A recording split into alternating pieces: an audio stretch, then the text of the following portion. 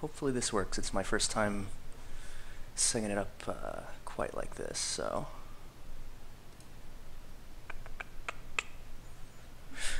Okay.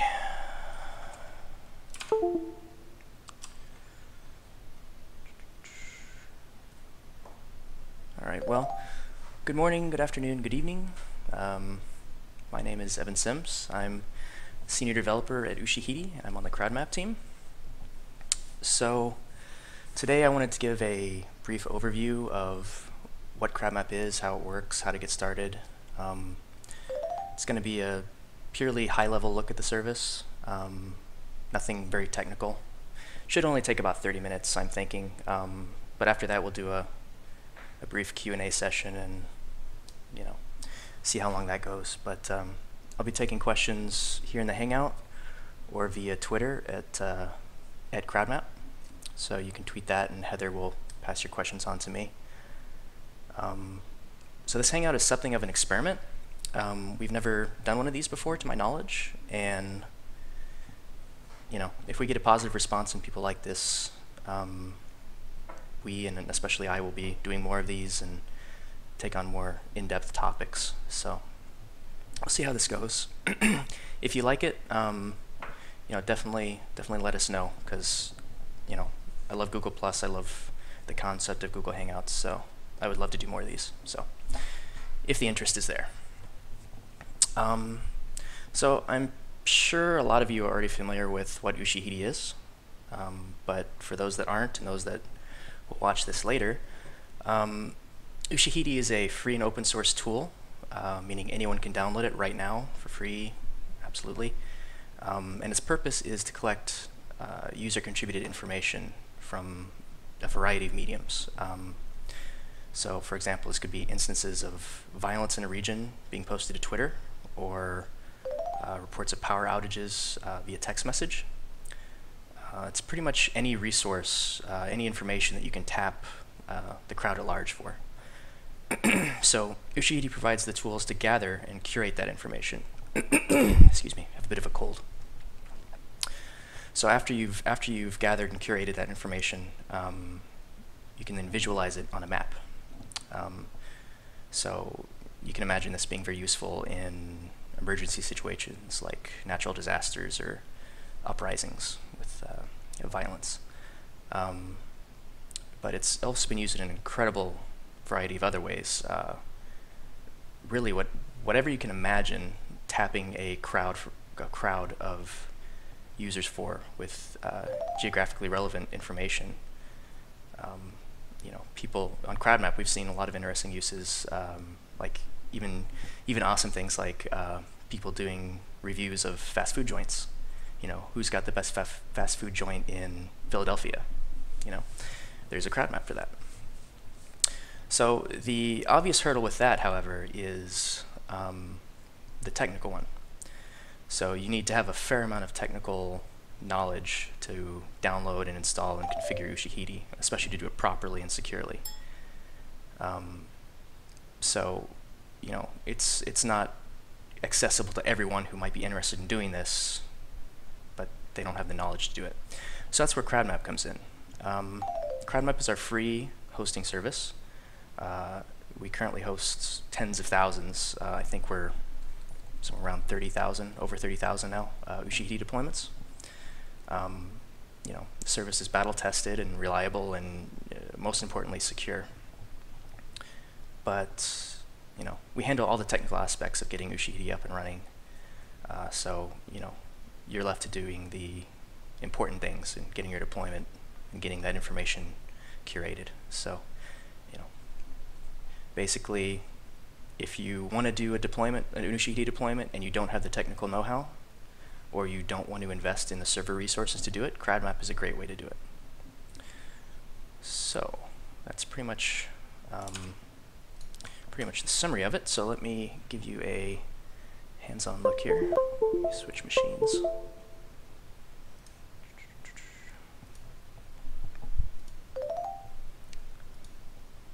Okay.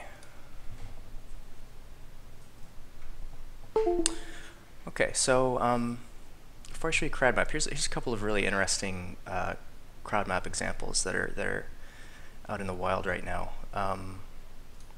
Women Under Siege Syria, which, as you see here, documents sexualized violence in Syria, sexual assaults. And there is the Brisbane City Council, which we just had a huge amount of traffic last week from this because of the floods they were having there. So as you can see, it's very popular, and it's apparently very useful to the people of Brisbane. So we're very excited to see that. But this is an example of something that isn't what you might first think of as a use for Ushahidi. You know, mapping flooding and storm damage and things like that. But it's such an open platform that you can really do anything like this that you'd like. So to start, you just head to crowdmap.com. This is our homepage.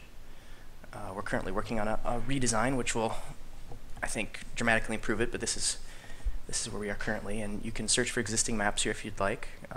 This is our Women Under Siege Pharma tracker, and there's the Brisbane storm and flood map. You can search by keyword here if you'd like, but or you can just expand the window and see what our most popular maps are.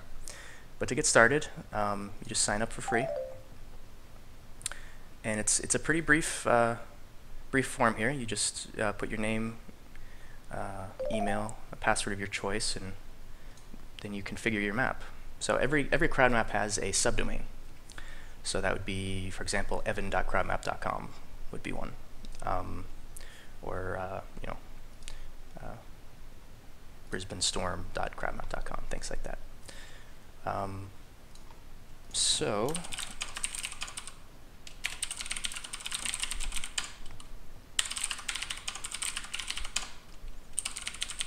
let's see if Hello World is taken. Oh, it's taken. All right. Haha, Hello World 1, 2, 3. All right.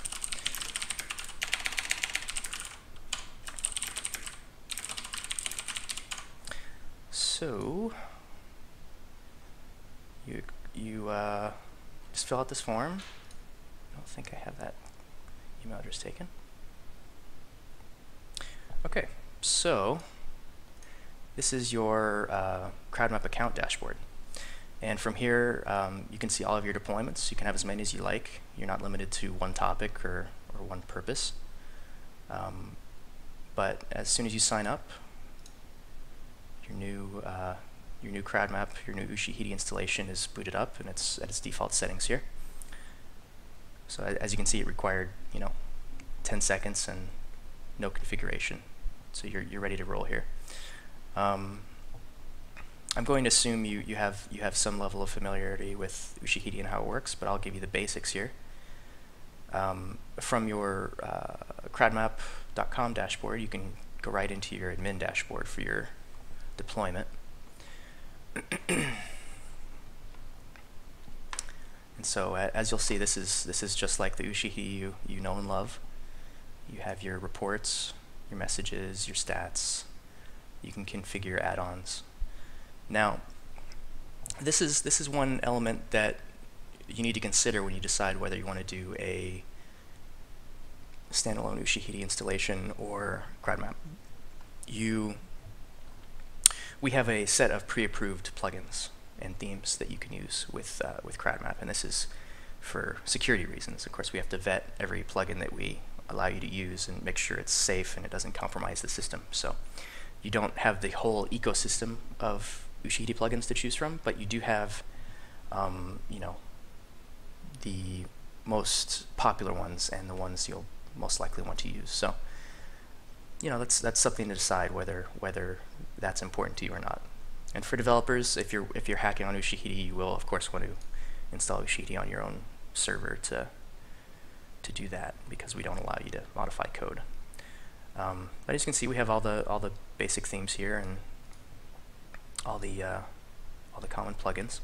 So let's try filing a report real quick and see how curation works. So just like any Ushahidi installation, anyone can come to your site, assuming it's public, and set up a report.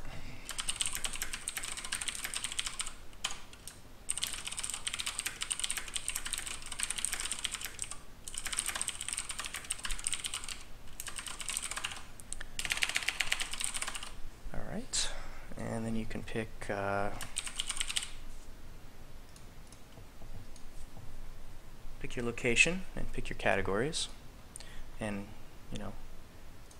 if you have a new source link for this or want to upload photos, you can do that as well. But we'll submit it. So by default, any report that comes in has to be reviewed by yourself or whoever you set as an admin or moderator. So let's go into reports.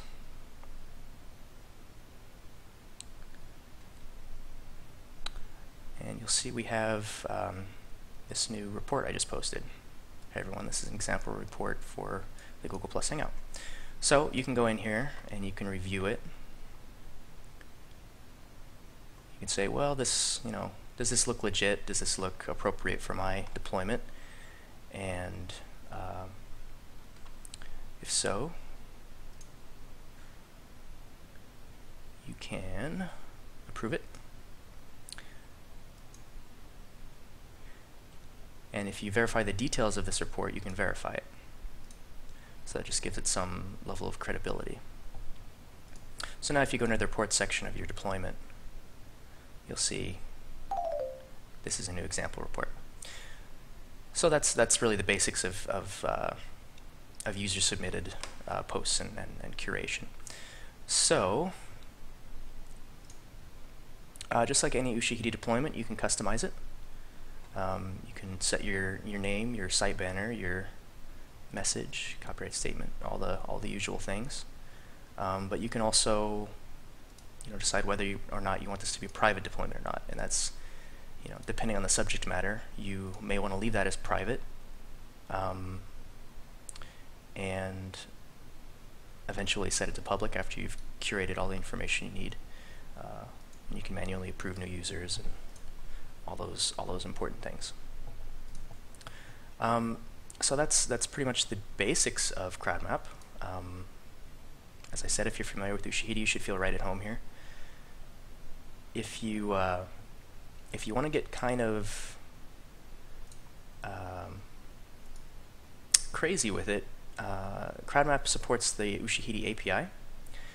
So if you have some technical prowess and you want to build applications on top of our API, on top of all this geodata and all these reports, you can do all sorts of interesting things. Our iPhone and Android apps are both open source, so you can use those as a starting point, as are our SDKs that those are built on top of. So you can build all sorts of interesting apps, and we have a REST API for building web-based apps as well. So that's pretty much it. The only other things I would mention is Crowdmap runs on top of our single sign-on service called Crowdmap ID, which is a project I head up. So basically, if you've ever used SwiftRiver, which is another one of our products, you'll already have a Crowdmap account. Well, technically a Crowdmap ID account, but it's single sign-on. So if you have one account here and you have an account there, so it makes it pretty simple for using any of our products.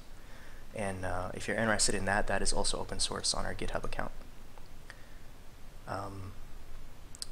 The obvious advantage to Crowdmap is zero technical knowledge. You can get up and running on your deployment within seconds. You have us to come to if you need help. And of course, our servers are well battle tested and very secure, so you can feel confident that have I configured this right? Am I going to be leaking user data? We've got this figured out. So that's pretty much it in terms of the hands-on.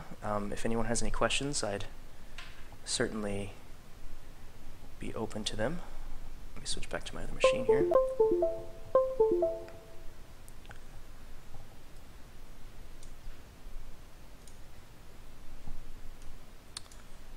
Pull up. The red banner at the top is basically a step-by-step guide on getting your new Crowdmap, your new Ushahidi deployment set up. So it's basically every time you set up a new deployment, it'll say change map settings. So you would click up here. Oh, switch back to my other machine. You would go up to here, and it would guide you through. Basically says, so please select your default country. I'm the United States, so you would say United States. Will my deployment span multiple countries? Is this going to be a worldwide deployment, or are you going to be dealing with a topic that's not geographically bound? So yeah to that. Do you want a map timeline? That's just something you can play with. It's a bit complex to explain, but and then you save your settings. And you'll see it's turned green now. That means you've completed that step, and just keep on going through here. You can create categories, you can select your theme, and somewhat importantly, you want to create an about page so people know what your deployment is really about, who you are, why you're interested in this topic, and things like that.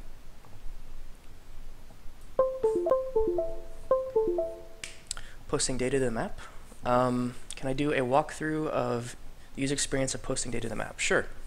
Well, it's like I showed before. Basically, you would go to the deployment homepage. Your user would, and you just have a submit a report button right up here. And this is the primary way of getting user information onto the map. So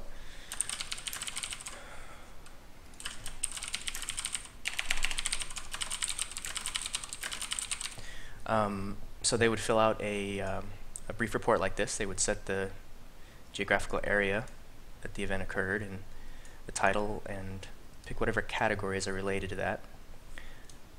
They can also use location name in order to get more specific in terms of not just having a latitude and longitude, but also explaining where that is exactly, in like the corner of Market Street, things like that. You can also link your news source, if you have one, an external video link such as a YouTube video, or upload photos. And by default, reports are anonymous, and they can provide information if they choose to. So the user would submit that. Oops. Didn't set the required field there. There we go. So they would submit that, and then all reports have to be reviewed by yourself or other people on your team, and they fall under the reports section here. So there's our hello world, and you can approve and verify that. And verify is basically just giving some credibility to the report, saying we have verified that this did in fact happen, whereas approval says, I guess you could say this may have happened, and this is something to look at, but it's not necessarily verified. So they're two separate concepts there. Can the data be exported with the geographic features created in the app? Yes, it absolutely can.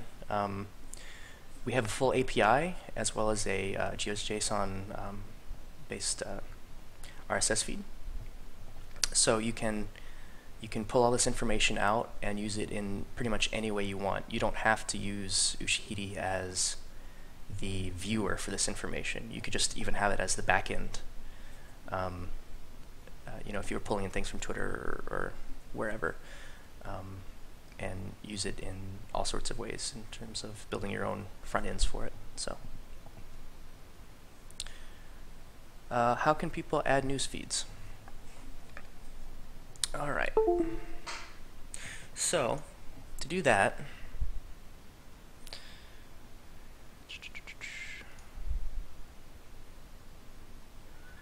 well, we support a whole range of input methods in terms of people can email reports, people can use the API to submit reports, the front end.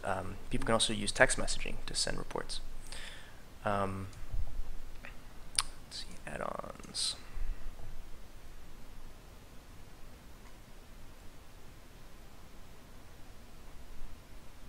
Our add-ons allow you to do, you can add Facebook commenting and things like that if you'd like. or add social sharing elements. Let's go into manage here.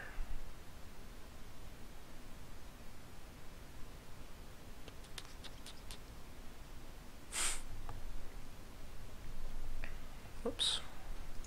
My internet's a bit wonky today. So to add a news feed, you go into manage, in the manage section inside the admin section, and you go into news feeds. This is also, by the way, where you can customize your categories and add blocks to the homepage and things like that. So the news feeds use RSS-based feeds. So I don't know if I have one handy here. Let's see. I don't think I have any RSS feeds handy offhand, actually. But in any case, you would just give the feed a name here, and then you would put the feed URL in this field here, and you would hit save, and it would begin aggregating that information, and those would show up as feed items, which you can then approve and verify, much like reports, and they would be imported like reports. Here's an interesting report map that my colleague Brian Herbert made, and this is basically a visualization of all the reports that Crowdmap users have created across the world. There are no textures here. There's no geography. It is purely a black map, and every single pixel on here is a report. So it's kind of cool. It sort of looks like that Earth at Night image that's so popular, in that you can see the geography all over the place. But that gives you some indication of the globalness of the Crowdmap community and what you might be able to accomplish with crowdsourcing.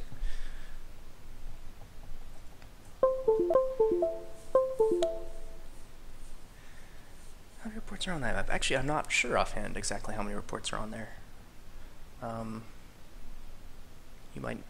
Heather might know. Over 35,000. That's insane. It's truly insane. Can we create designs for the page? So that is one of the I assume you're talking about the front-facing website here, the deployment homepage. You can, with Ushahidi, the yin and yang to Crowdmap is that because we have to vet all of our plugins and themes for security reasons to make sure it doesn't compromise the system, we don't allow you to upload external code. So you can't do any major theming changes to this aside from themes that we've chosen. And if you're looking to do that, you may want to do use Ushahidi. But you can do things like uploading banners and customizing colors and certain styling changes. You can absolutely do that. But anything in terms of the structure of the page, you'll probably be dealing with code. Aside from the blocks down here, these are called blocks, and these are basically just content cells that you can choose inside the admin console. So, yeah, Unicorn is a great theme. I like that theme a lot. Should we change that? Let's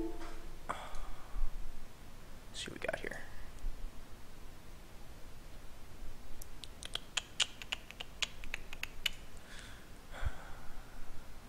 Oh, that's an add-on, isn't it?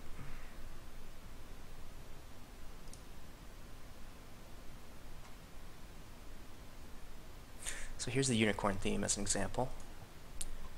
So we select that and save it. Now, if we refresh, bam. So it's a pretty different look. I agree, this is probably one of my favorite themes as well. It's very popular.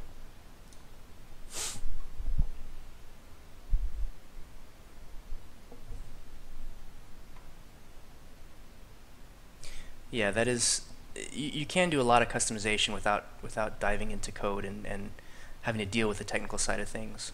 And that's again, that's the pro and con of Crowdmap, is that you can get really customizable with Ushahidi in your own server, but you have to have the technical know-how to do that, and that's, of course, what Crowdmap is trying to avoid. It's trying to take the whole complexity out of it and leaving you just to your deployment and doing the hard work of curating your information.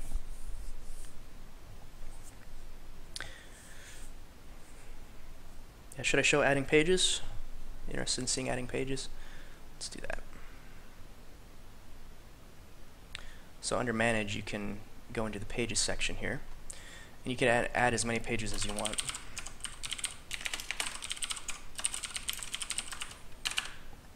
And it has a full WYSIWYG editor, so you can do all sorts of formatting. You can include links and photos and videos and things like that, but we'll just create a simple About page here.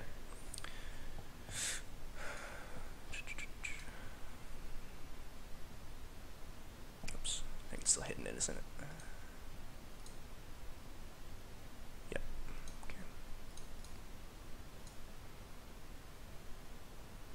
Alright, so you see I just added an About page, and it shows up automatically in our nav header once I make it visible. And so you can use this sort of like a CMS in terms of some basic page functionality, in case you want to explain what your deployment is about and why you're doing what you're doing and who you are and all sorts of things like that. It might be useful also to have a rules page, so you can give an outline of, like, well, this is the data we accept and this is the format we would prefer it in, if you would be so kind as to do it that way. But you can see the Women Under Siege have used this, and they actually have a multilingual About page, which is quite nice if you're going to be doing something international like this. You see it's in 2 different languages there. So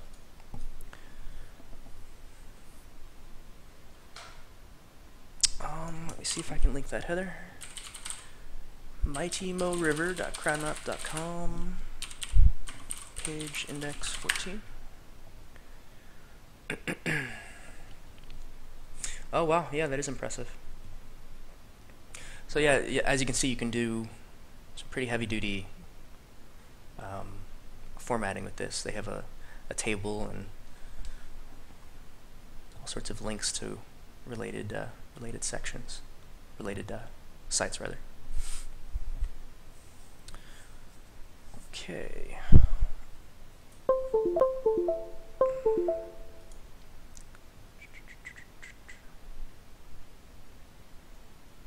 Okay. Do we have any other questions or anything I can answer for anyone?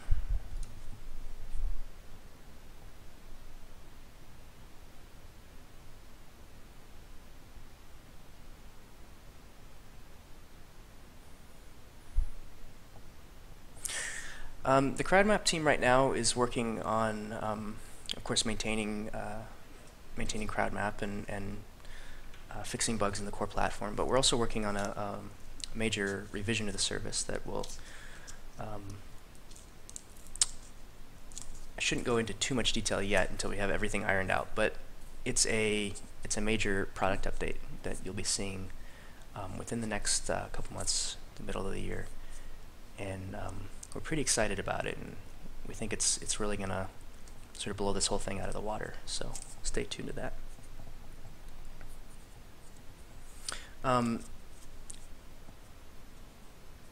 If you have any questions, you can tweet them to us at Crowdmap, or you can use the chat section inside of Google Hangouts.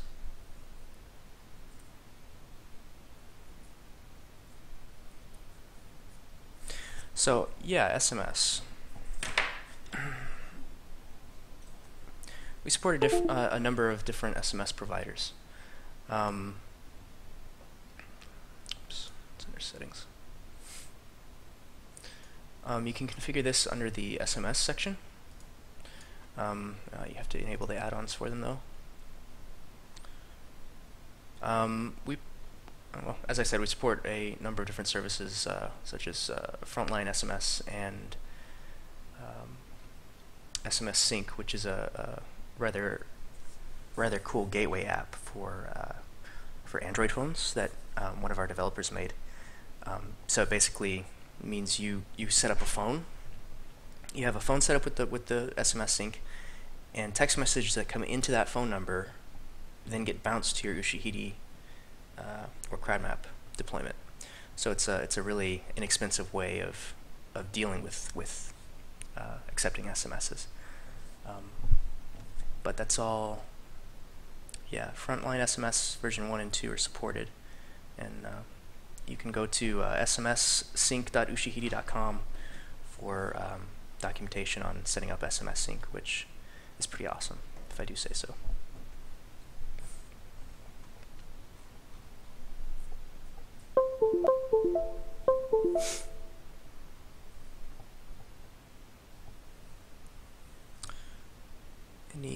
Any other questions?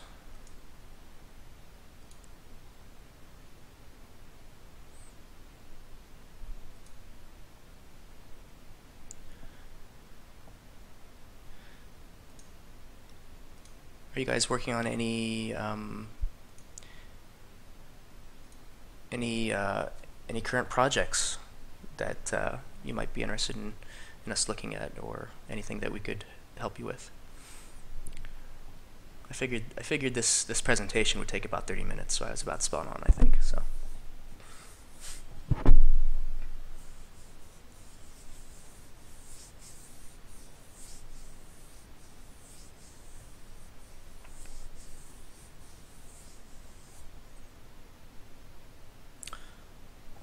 Okay.